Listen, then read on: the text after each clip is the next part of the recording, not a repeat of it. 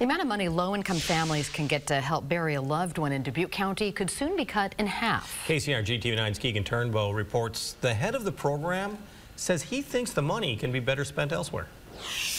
Low-income families can currently get up to $3,300 from Dubuque County to help bury a loved one, but that could soon be reduced to $1,500. It's going to be unfortunate and kind of unfair to them. Patrick Leonard, owner of Leonard Funeral Home and Crematory, is concerned the proposal would force poorer families to cut out familial or religious traditions when putting a loved one to rest.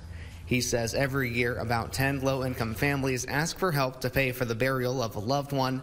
Leonard says he helps out where he can, but reducing the help families can get makes it more difficult. Can we go ahead and allow families to still do a burial if we want to, try to get something done that would fit their faith and their ideas and their family traditions, more so than forcing them into doing something that they've never done before or maybe would be against? Randy Renison, the executive director of the county's Veterans Affairs program, says a portion of the burial funds would be better spent on rent and utility assistance programs. With the cost of living and inflation going up, rent's going up, utility prices are growing up, people are still struggling.